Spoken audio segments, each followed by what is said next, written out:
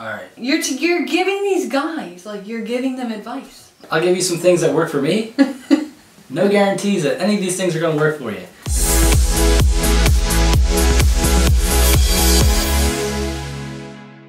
So, I've decided to do a blog post with my husband because he has some good advice on how to survive pregnancy. So my number one thing is, nothing is as hard as her carrying your baby. And she'll remind you. And you're going to know every day, every waking moment. Number two is, when in doubt, put something in her mouth.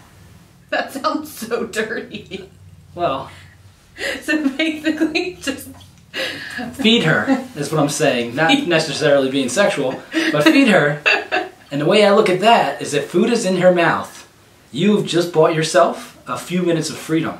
So then number three. Number three is that she is going to find moments, or there's going to be moments, where she completely loses her mind. If you can avoid being any of those reasons why she's completely upset, that's a W. What about when you're down and out? How do you get through this? Run. If you gotta stay, take cover. I recommend, for a multitude of reasons.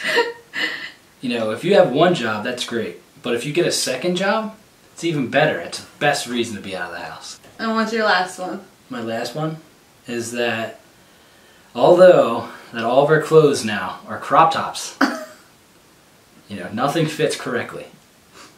Always remind her how beautiful you think she is. That's another point too, is that good luck. You stand no chance. Welcome to the club. Alrighty guys, so next Monday, tune back in. If you like what you saw, give me a like. Or if you have any other tips or something that you did with your husband, I know that's terrible, maybe share underneath. But I'll see you guys next Monday.